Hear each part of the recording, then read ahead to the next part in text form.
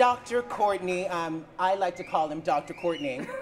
I am positively thrilled that I get to share the stage with you tonight here at the GLAAD Media Awards 2013. Make some noise.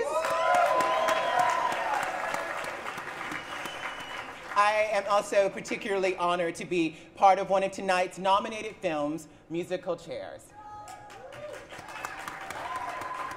And I stand up here tonight as a first-time GLAAD Media Award nominee for my blog, Blackademic, which you guys should visit, blackademic.com. As a trans man, as a writer, as a filmmaker, as an artist, and as an advocate, I know how important it is that the voices of trans people of color and trans people in general are front and center in the media.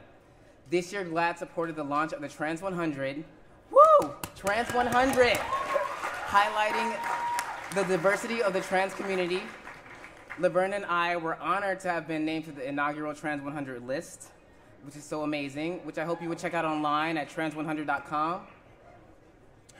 The power and influence of the internet can open minds and shift opinions, as evidenced by tonight's nominees for Outstanding Digital Journalism article. They examined the struggles of adoptees facing transition, boardroom battles, a transgender woman imprisoned in a men's facility after defending herself against a racist and transphobic attack, hate violence victims, and the rights of LGBT workers. I guess I get to announce the winner. I'm so excited. And the winner is Why Aren't We Fighting for CC McDonald by Marc Lamont Hill. Dr. Marc Lamont Hill. Let's give it up for Dr. Marc Lamont Hill. Yes. Accepting for Ebony.com is writer Dr. Marc Lamont Hill. Wow. Wow. Thank you all for this. I'm so honored to be here and so honored to be awarded this wonderful, wonderful award for this article. As an academic and as a television host and as a writer, I have the opportunity to talk about many issues, most of which are dealing with social justice, but no issue has been more important to me, none has been more special to me than writing about CC McDonald. For those that don't know, on June 5th, 2011, she defended herself from a racist, homophobic, and transphobic attack. As a result, she was not only arrested, she was not only tried, she was not only convicted, but she is now misgendered and placed in a men's prison facility. As a result, she is fundamentally facing not just an unjust sentence, but really what amounts to torture.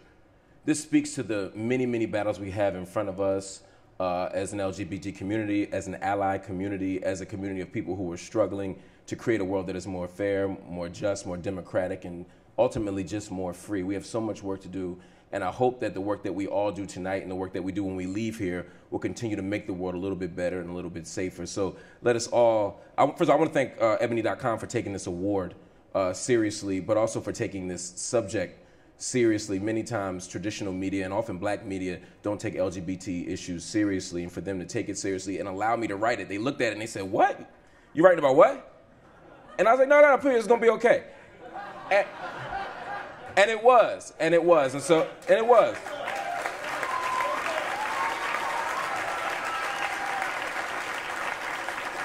finally, I just want to send a lot of love to Ebony.com and for Ebony Magazine for taking the subject seriously and for taking a risk.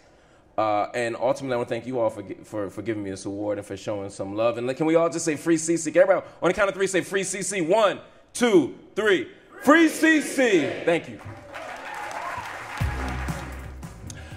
Ladies and gentlemen, in the upcoming Netflix original series, Orange is the New Black, I play an African-American trans woman who is incarcerated.